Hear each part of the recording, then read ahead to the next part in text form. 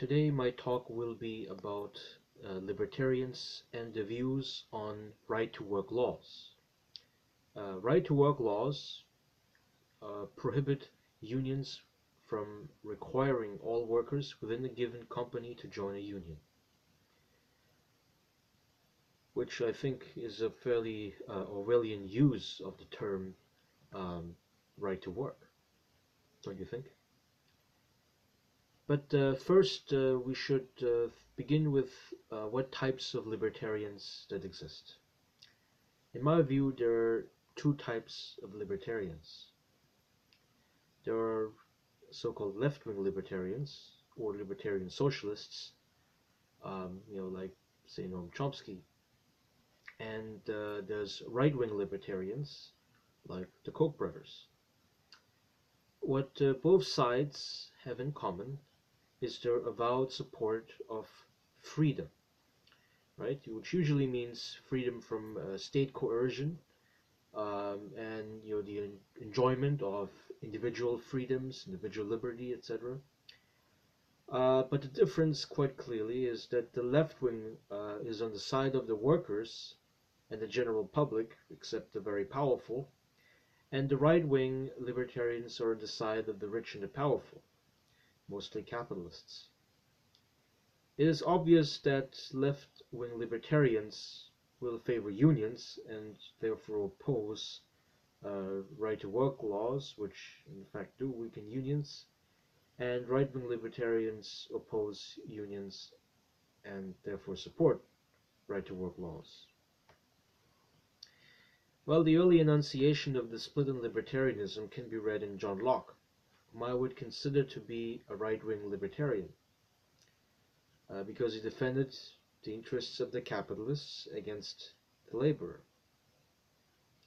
Adam Smith is somewhere in between because, on the one hand, he did like free markets, which generally favors the capitalists, but at the same time, he was also fairly sympathetic of the cause of laborers, and supported the organization of trade unions, which is very early at that stage. Marx, who came latest among the three, was clearly a left-wing libertarian because obviously he sided with the workers, in their cause against exploitation. He also made some negative statements against the state, which under the highest form of communism would wither away, as he called it. So in principle, one could say that one is a political centrist, a political centrist libertarian, and we don't necessarily need to have a partisan preference on either side with regard to the right to work issue. But we could only do that if we kept the debate highly abstract and within philosophical debate club circles. But here we're talking about problems in the real world, facing workers, facing employers. And here you have to choose on whose side you are on. Whose freedom should we advocate? Given the worker-capitalist conflict, it is not possible for both sides to have an equal amount of freedom. You either have to give it to the one or you have to give it to the other. If you are for right-to-work laws, then you are at the same time in favor of diminished workers' rights and increased employers' rights. Individual workers who are not in a union are usually screwed against the capitalists, unless they have very rare or needed skills.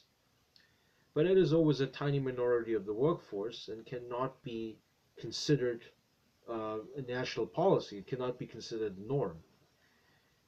We can only give individual advice to individual workers, get more education, get more training, etc., etc.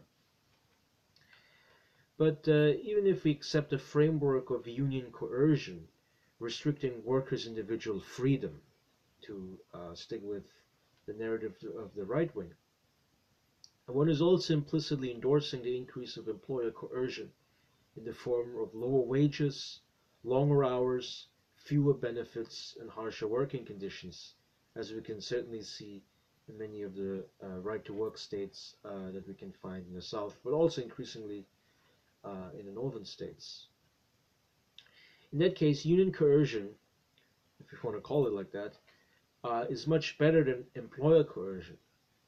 So I think that most Americans really understand the freedom fallacy, and they do support unions, which poll after poll shows. But some libertarians bypass the industrial class conflict argument altogether by siding with consumers, right? No, so not for workers, not for employers. They're on the side of consumers, and the consumers are going to choose wisely. What kind of employer practices they want to support with the consumer dollars. We might call this consumer sovereignty as well. But I think that is not realistic, and it cannot mitigate industrial conflict because customers generally don't care where the shirt is produced, whether it's in a sweatshop in Bangladesh or in a decent company. What customers do care about is price and the quality of the product. Well, some libertarians might even acknowledge class conflict, but counter that workers can always choose to leave their company. They can choose to leave their abusive employer, and they can, either get out and find another job that pays them better, where the employer treats them better, or they can open up their own company. Well, my response to that would be, it's good for you, right? If you're so creative, if you're so brilliant and smart, and you can start your own business or you can find a better job, then this is good for the individual. But here we are not talking about individual advice, but about the experience of the average worker who, will obviously not be in a position to change his position. And who's either better off in terms of wages, benefits, and rights on the job, or worse off under the right to work laws, and they clearly are worse off with the right to work laws. But even by libertarian economists' own admission, if workers do find a better job, they will go for the better job. The fact that many workers don't do it indicates the terrible nature of the job market, and not so much the unwillingness of workers to switch, or the willingness, in fact, to be exploited by the employer. This poor job market, in my opinion, is a real restriction on the freedom of the workers, which right-wing libertarians tend to ignore. The capitalist has the freedom of movement and blackmail workers with redundancy. But the worker is tied to his locality in most cases and has no similar method of blackmail against abusive employers. Well, in one more argument, some libertarians might argue that if unions are good for workers, then they would voluntarily, on their own accord, join unions. You don't have to force them to join unions, right? Because as long as workers choose it, they should go for it. One example here is the Volkswagen Tennessee story. Workers had a unionization vote, and a slight majority voted against it. And the right-wing libertarians now will proudly beat their chest and proclaim that we should accept the workers' choice. Unions are therefore not good for workers, as the clever VW workers had recognized, and we would leave it at that. But I have some objections to that argument. First, mostly Republican politicians, senators, and governors led a misinformation campaign about how Volkswagen will allegedly move the plant to Mexico if they voted in favor of unionization. This is nonsense, because VW management in Germany implicitly supported the unionization vote, because in Germany unions are represented in the corporate boardroom, and they were highly enthusiastic about the US voting in favor of unionization. Second, these politicians also threatened that if VW unionized, all tax incentive for the plant are going to be pulled off. And this is quite clearly blackmailing against the workers. It has nothing to do with giving workers a free choice. But thirdly, even if one thinks that the first 2 points do not matter, which I think they do, it does not mean that workers are well informed about the choices. Libertarians assume that people have the freedom to decide, but that they also have all of the necessary information at their disposal. Well, but we have a strong anti-union culture in the South as a result of business and politicians' propaganda. So information is not as widely available as suggested. And that would be, those 3 points are clearly the arguments of left-wing libertarians who are clearly in favor of the workers. But I want to conclude with the one more point where I want to diverge with left libertarians, which is I don't personally mind to force workers to join a union if I were, let's say, a dictator. Even if a slight majority of workers opposed joining the union right now. I assume that the workers will grow to like the union once they're in it, which is the same thing with Social Security.